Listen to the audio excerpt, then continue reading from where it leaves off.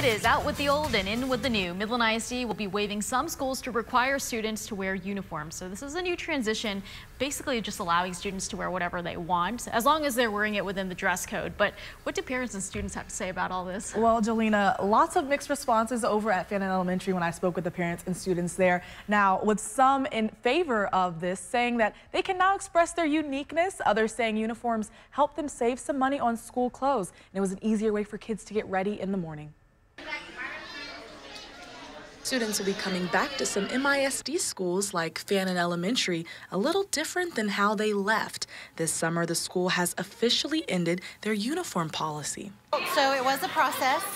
We got our feedback from our community, our teachers, our families, students.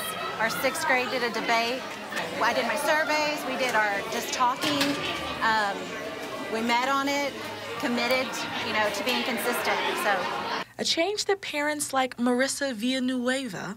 We have been at Fannin since kindergarten, so yes, this is our 6th year here at Fannin. Has mixed feelings about.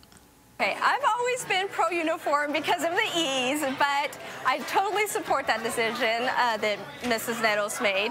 The parents wanted it, the students are extremely excited about it. They get a chance to showcase their personalities and their uniqueness, and they're very much looking forward to that.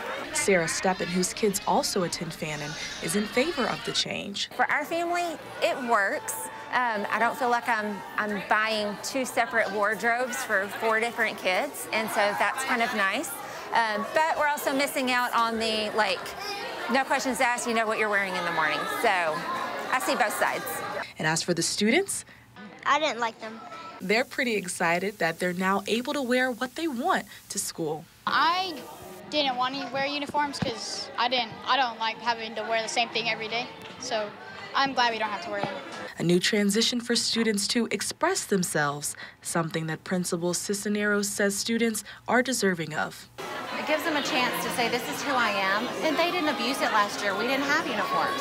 And they did awesome. Our teachers did awesome, and our students did too. So we're going to be good. And our parents did tell me they plan on donating these uniforms that their kids are no longer using. You can check your child's school website to see if their dress code has changed or if they will or will not be wearing uniforms this upcoming school year. Now, News West 9 also talked with some other moms and dads to get their advice when it comes to going back to school. Here's a pro tip from Mom Dwan Jones, who has a senior in ECISD. With my 12th grader, Janae, I have enforced prayer at nighttime. So when she can't sleep and I've taken away her iPad, her cell phone, we pray.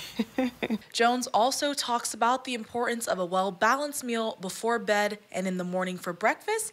Make sure your child goes to bed at a good time before school starts. And since her child works, she's flexible and makes sure she has a consistent routine. Now, if you would like to send any of your pro mom or dad tips, you can send a tip to 432-567-9991.